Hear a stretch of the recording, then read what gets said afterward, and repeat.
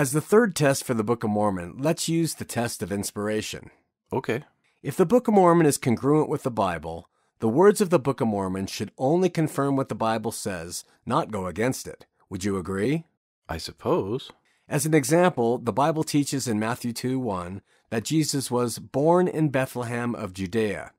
In the Book of Mormon, Alma 7:10 prophesied about 83 BC that Christ would be born at Jerusalem. Aren't Bethlehem and Jerusalem close to each other?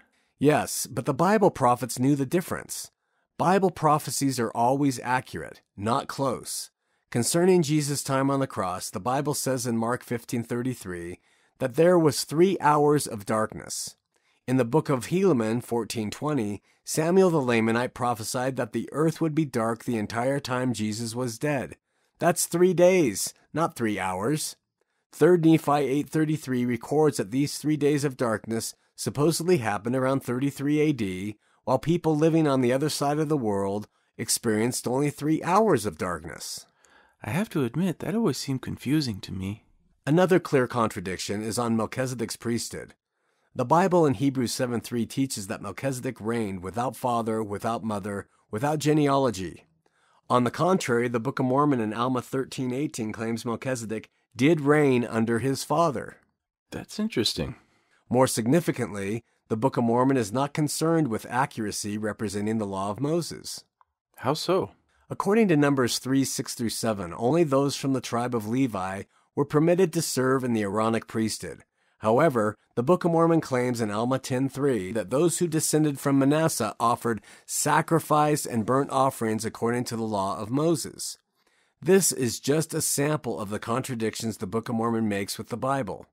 With so many contradictions, we have to conclude that either the author of these 2 books was not perfect, or the one true God is not the author of both books. As far as inspiration goes, Joseph Smith said the Book of Mormon is the most correct of any book on earth. Elders, I understand that that is what you have to teach in order to be obedient missionaries, but would you please read 2 Timothy 3:16-17? All Scripture is given by inspiration of God, and profitable for doctrine, for reproof, for correction, for instruction in righteousness, that the man of God may be perfect, thoroughly furnished unto good works. As far as the inspiration goes, the Book of Mormon fails the test to measure up to Scripture. Therefore, it should not be used for teaching, reproof, correction, training in righteousness, or any good work. When one reads the Bible, he or she begins to understand the character of a perfect, loving God. The evidence confirms that the only explanation of the Bible is that it must have come from a truly good, perfect, and inspiring God. We think you can get the same feeling about God when reading the Book of Mormon. Before Christ ascended back to heaven, he commissioned his apostles to go everywhere preaching the gospel. They did, and they paid for it with their lives. This is a testament to the Bible's authenticity. These men who witnessed the life, miracles, death, and resurrection of Christ were willing to preach about him, even when it meant they would lose their lives.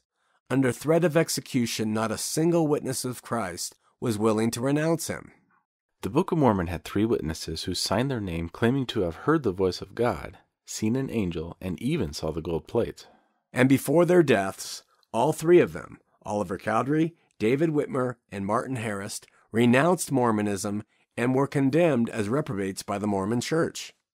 Remember what it says in Hebrews 11:1. Now faith is the substance of things hoped for, the evidence of things not seen. Shouldn't that cause you to be concerned about a book that is destroyed by the evidence?